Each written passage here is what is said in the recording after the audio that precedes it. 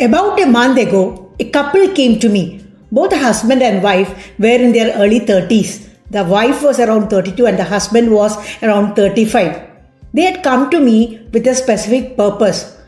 They had been married for 2 years and they wanted to postpone pregnancy for another 2 years, and they wanted some contraceptive advice. Because both of them have just got lucrative jobs in the Middle East and they didn't want the hassles of a pregnancy now.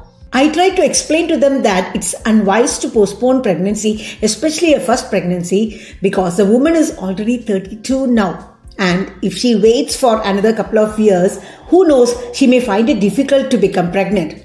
On hearing her answer, I was literally taken aback. Come on, doctor, what age and what era are you living in? This is the age of IVF, ICSI and other procedures, assisted reproductive procedures. If at all we find it difficult to become pregnant after 2 years or so, then we will resort to techniques like IVF, ICSI, etc. She was so casual about it. I felt very sad when I heard her speak thus. And I was reminded of a statement made by the American Society of Reproductive Medicine, ASRM. The statement is, with increasing technology, there is an unrealistic expectation that technology can reverse all aspects of aging. Sadly, it's not so. Technology has not found ways to reverse the effects of aging of all cells, and egg cells especially. And that is why one of the most important determinants of the fertility potential, especially in a woman, is her age. With advancing age, there is a decrease in both the quantity and the quality of eggs. With men, it's not so. Even with increasing age, men are still able to produce good quality sperms provided all other factors are alright. So, how and why does age affect the quality and quantity of eggs in women? In this video, let's have a detailed look at it. So stay tuned and watch this video till the end.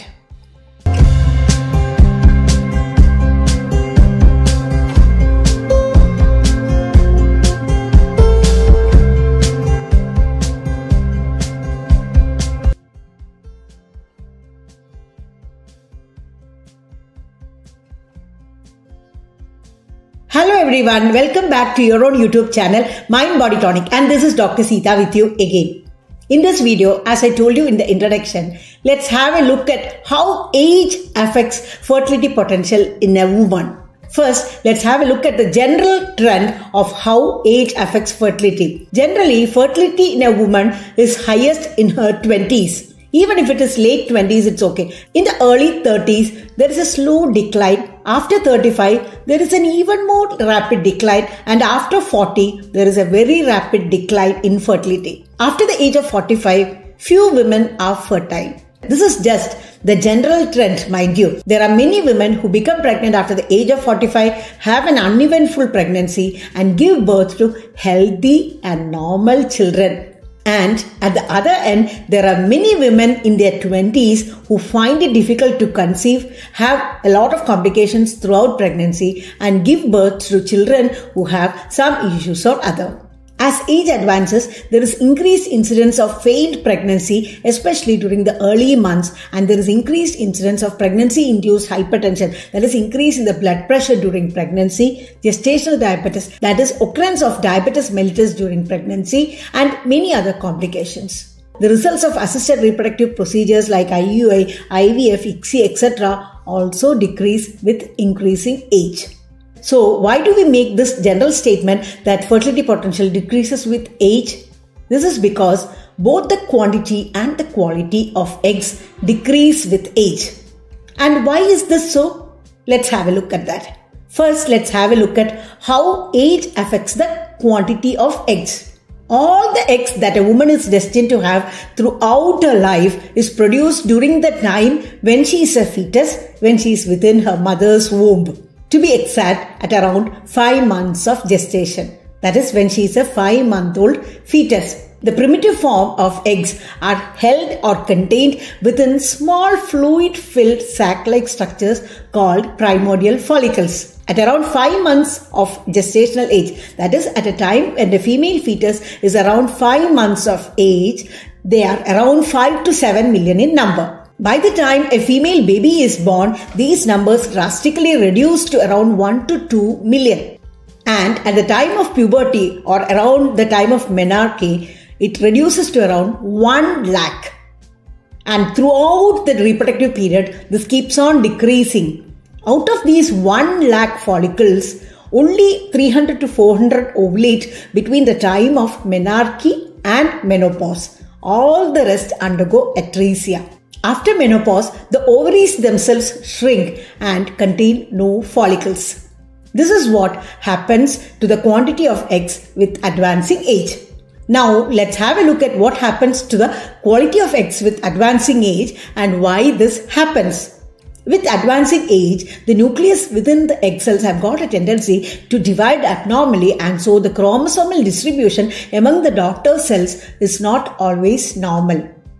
Sometimes there may be a decrease in the number of chromosomes transmitted to the daughter cells. Sometimes there may be an increase. A common example is the risk of developing a child with Down syndrome with advancing age. One common issue that can occur to children born to mothers with advancing age is Down syndrome. I'm sure that many of you must have heard about it. In Down syndrome, what happens is in the 21st pair of chromosome, instead of 2, there are 3 chromosomes. Hence, it's also called trisomy 21. Fortunately, nature recognizes many of these abnormalities with increasing age and terminates them, and that is why there is an increased incidence of miscarriages during the early months of pregnancy as age advances. I mentioned about this earlier in this video itself, isn't it? Though with increasing age, the frequency of children born with Down syndrome are common because of damage to the egg nucleus and DNA. Women of younger age can also have children with Down syndrome, but by different mechanisms. I'll explain about all these in detail in the video about Down syndrome, which I'll do sometime. So, what's going to be a plan of action now that you know all these things? I leave it to you all to decide for yourself what you wish to do. But let me just finish this video telling you what I would suggest and recommend. For those of you in your late 20s, say 27, 28, 29, etc., please don't delay your pregnancy for whatever reason, be it studies, job, whatever it may be, especially if it's a first pregnancy. Please start seriously thinking about having a baby if you really wish to have one. And if you're finding any difficulty or issue in becoming pregnant, both you and your partner must visit a gynecologist and get the appropriate tests and treatment done. For those of you in your early 30s, don't worry, it's not still late. Go and visit a gynecologist or an infertility specialist and get whatever that needs to be done. For those of you above 35, especially those of you who have been married for a long period, please don't hesitate longer. Please don't wait much longer to avail facilities like IUI, IVF, etc. if needed. For those of you above 40, 45 and who have still not got even one child, please don't lose hope yet. Your eggs might have aged or your eggs might have decreased in number or are absent completely, but your uterus is still there, and if your uterus is healthy, you have always this option of opting for donor eggs if you so wish to. So this is all I have to say about age and fertility in women. Please do share this knowledge gained with others, your friends, contacts and family. Till I see you again with another video, take care of yourself and your loved ones and stay blessed.